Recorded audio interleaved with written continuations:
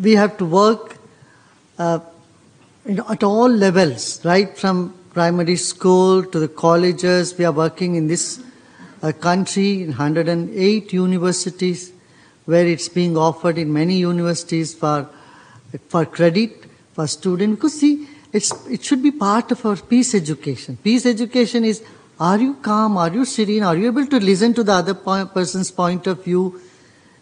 What is your agenda and what are you going to achieve with what you envision for yourself? These questions need to be asked, and these can happen when someone is sensible and sensitive to others' needs. Otherwise, peace is a far-fetched reality. So inner peace and outer peace can happen when we are more mindful, we are more aware of ourselves and aware of others' needs as well. Respect others. Mr. McGill has said that, just mention respect for other culture, embracing other culture, honoring everybody.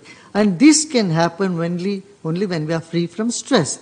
A stressed person does not even talk to their own family members. And the way to relieve stress is through breath. Breath is something which has been ignored from so long, though it is the first act of life and it will be the last act of life.